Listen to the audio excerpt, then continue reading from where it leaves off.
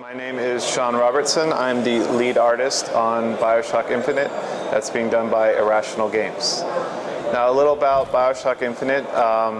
This time we're not looking at Rapture. We've gone to a city in the sky, Columbia.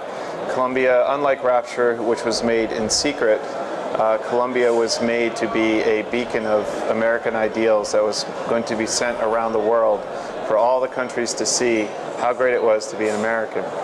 It was built as sort of a World's Fair, if you will. Now, of course, something goes wrong after Columbia was launched, and people start to see that instead of a World's Fair, this thing would be a great weapon.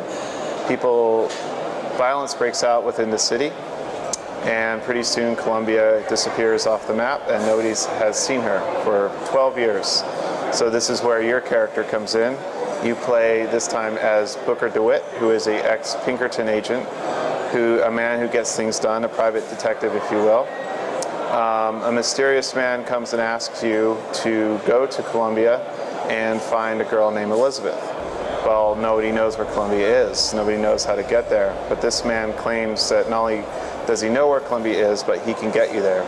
So off you go with this knowledge that you have to find Elizabeth, and knowing that she's not an ordinary girl.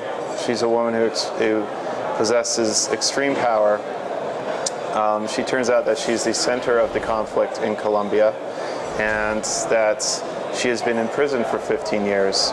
And half the populace of Columbia wants her dead, and the other half wants her in prison. So that's where you come in.